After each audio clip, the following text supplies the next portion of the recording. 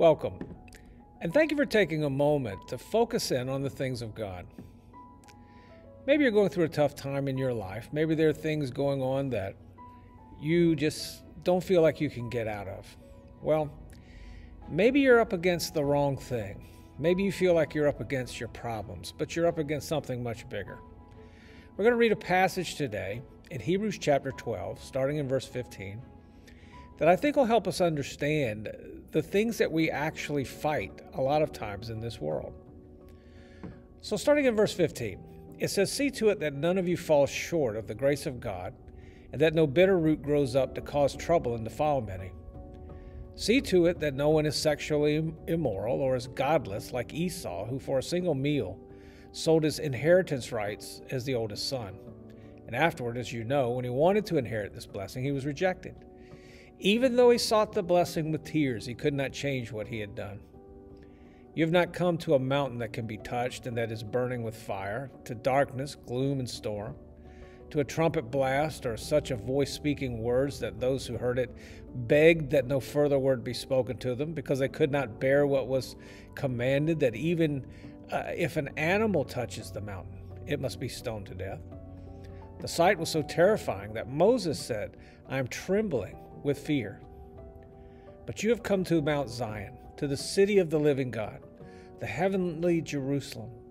You have come to thousands upon thousands of angels in joyful assembly, to the church of the firstborn, whose names are written in heaven. You have come to God, the judge of all, to the spirits of the righteous made perfect, to Jesus, the mediator of a new covenant, and to the sprinkled blood that speaks a better word than the blood of Abel. See to it that you do not refuse him who speaks. If they did not escape when they refused him who wanted them on earth, how much less will we if we turn away from him who warns us from heaven? At that time his voice shook the earth. But now he has promised, once more I will shake not only the earth, but also the heavens." The words "once more" indicate the removing of what can be shaken, that is, created things, so that what cannot be shaken may remain. And therefore, since we are receiving a kingdom that cannot be shaken, let us be thankful and so worship God acceptably with reverence and awe, for our God is a consuming fire. I read a story some time ago about a kid in college. He wasn't doing all that great. And so he texted his mom and said, "Flunked out, prepare Dad." And his mom texted him back not too long after that and said, "Dad's prepared. Prepare yourself." You know, it's strange to me how people think they need to prepare God for their failures. They'll talk to God about how the circumstances in their lives are keeping them from being the people that they know God wants them to be. But too often, we don't see that our problems are not actually the trouble we're having. We're not up against our problems. We're up against God. And maybe the reason we know so little about God is because we make the decision to tune him out. We're going after things that have no long-lasting value. And the majority of those things are goals that we made, not the goals that God had for us. Whenever you try and choose your own destiny and set up your own priorities, sooner or later, you will come up against God. And this passage in Hebrews is warning us against doing things, and it tells us what to avoid. And the first and one of the biggest things, we need to avoid worshiping things that are temporary. You know, even though this passage is talking to Christians who aren't staying true to Christ in the face of their persecutions, the message today is still the same.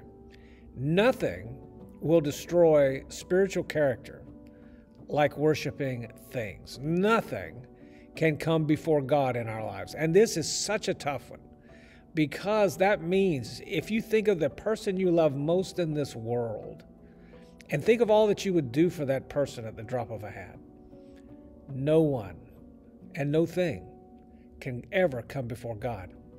And they use Esau as an example here because it says for a single meal, he sold his inheritance rights as the oldest son.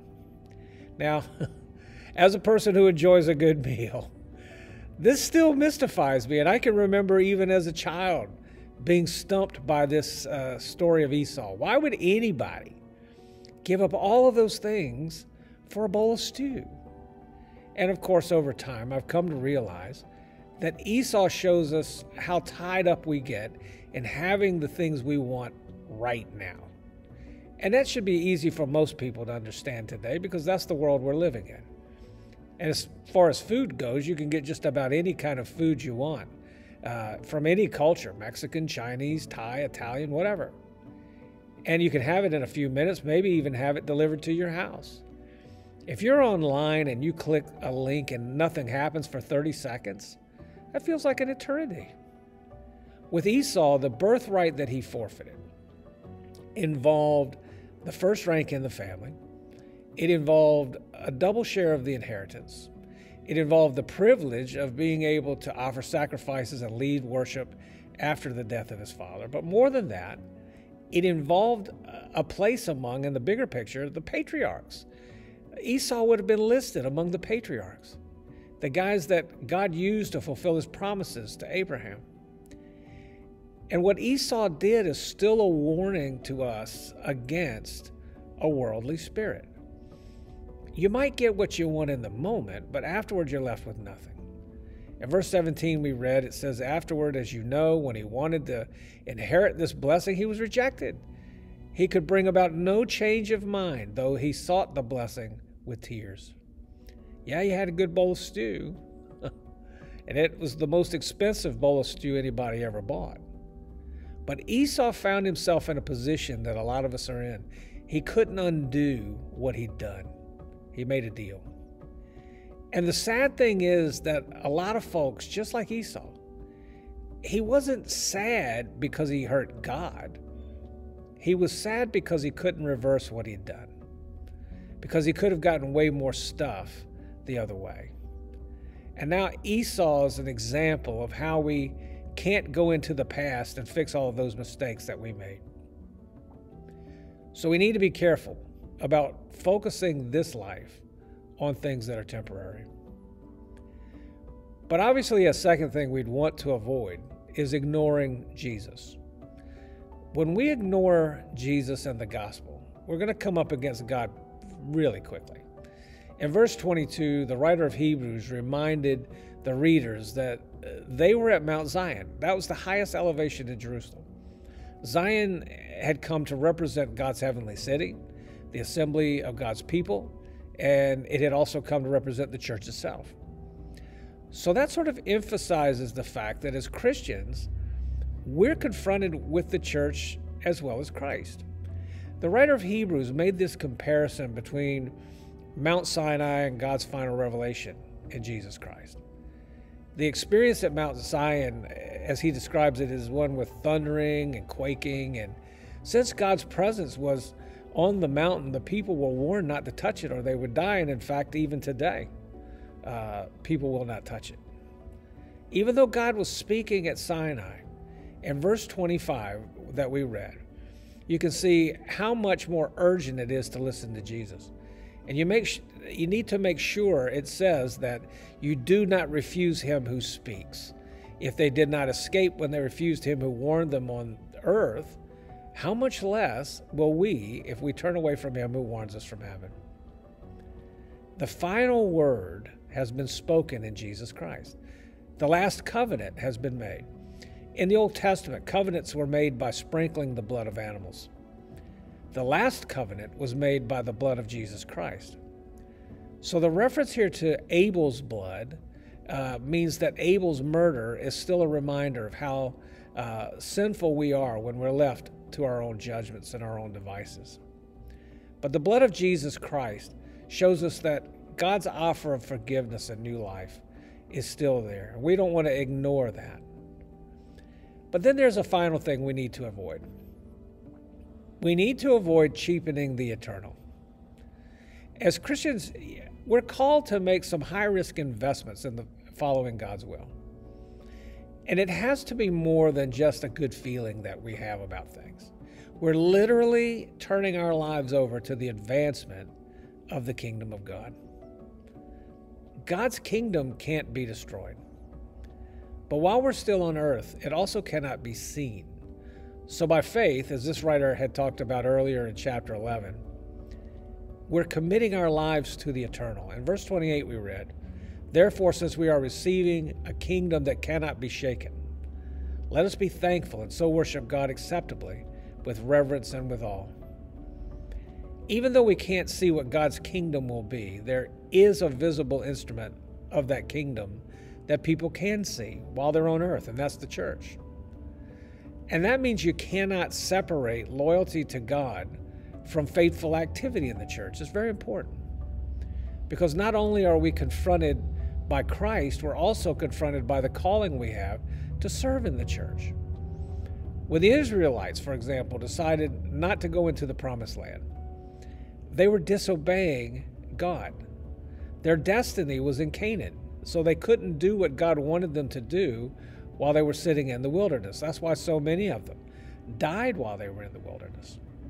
In verse 26, it's referring to a verse in Haggai, chapter 2, verse 6, when it says, "At that time his voice shook the earth, but now he has promised once more, I will not shake only the earth, but also the heavens." And that word that's translated for us as shake, it refers to the trembling of an earthquake. In fact, it's a word in the Hebrew that we also get our word seismograph from, to measure earthquakes. And that phrase that's used once more, it comes from a word that means once and for all.